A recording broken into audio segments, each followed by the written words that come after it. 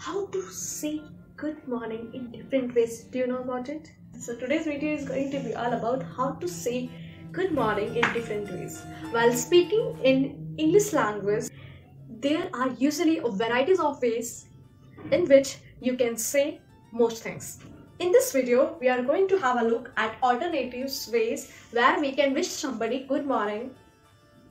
Say no to good morning. Basically, in this video, you have to do that, okay? So in this video, some of the alternative ways you can say good morning. But yes, promise me, okay? After watching this video, you will say no to good morning. Alright? So let's move ahead the agenda of today's video.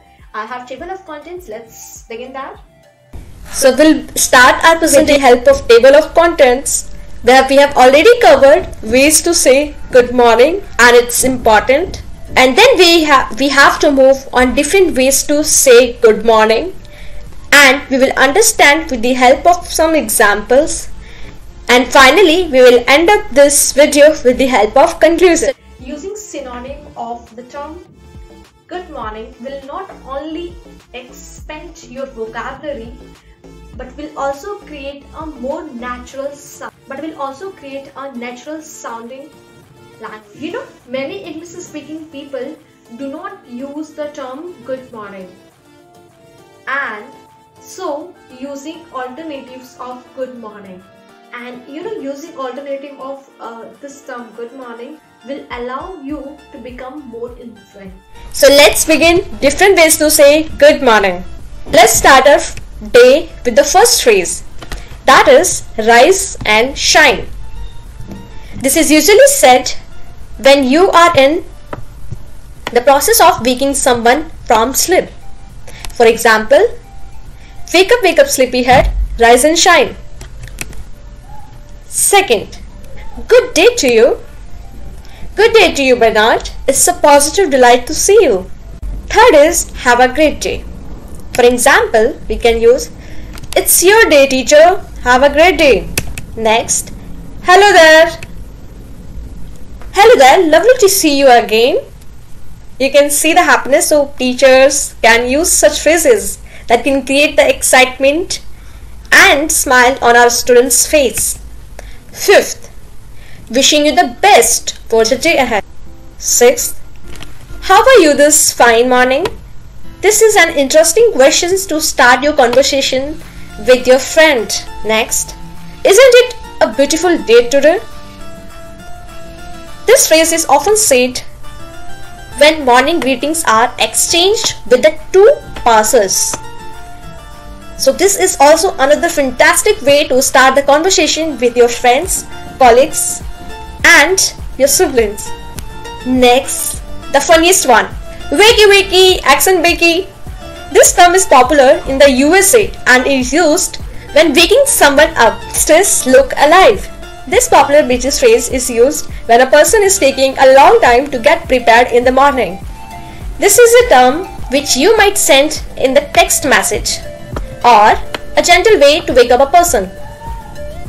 For example, wake up sleepyhead, do you want some breakfast? Second, wakey wakey sleepyhead, the sun is beginning to shine, what a lovely summer day.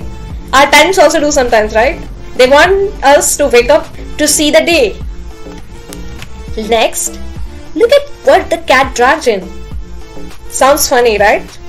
So this humorous phrase is an informal way of greeting a close friend or family member, and as a way of telling them that they are not looking so great this morning. Don't think that it would be insult if you use for your friends, okay? Depends on your bonding, right?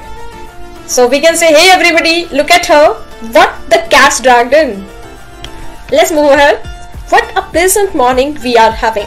So that's a positive vibes. You know, we can use such phrases to create some excitements for the day. How is your morning going so far? First, how are you? Second, we are also greeting that person. So basically, two things are going to be covered by asking this question. Next, morning. This is shortened version of full hashtag good morning is actually frequently used. For example, Morning, Mr. Goodman. Nice to meet you. I'm Peter Banks from Personal. Do sit down. Sounds like we can use it at professional place as well. That sounds something unique. In place of greeting somebody good morning, we can use only morning. And finally, let's cover up the conclusion. And at last, I would like to conclude my video with the help of a message. So saying good morning is not sufficient, trust me. So these alternatives are going to help you to build the positive attitude towards your workplace and personal relationship. Mixing up all the vocabularies that you have learned today in this video and using one of these alternatives way of saying good morning can really sharpen your English speaking skills. So wish you all the best. Let's use these alternatives and let's say no to good morning. Bye bye. Have a good day.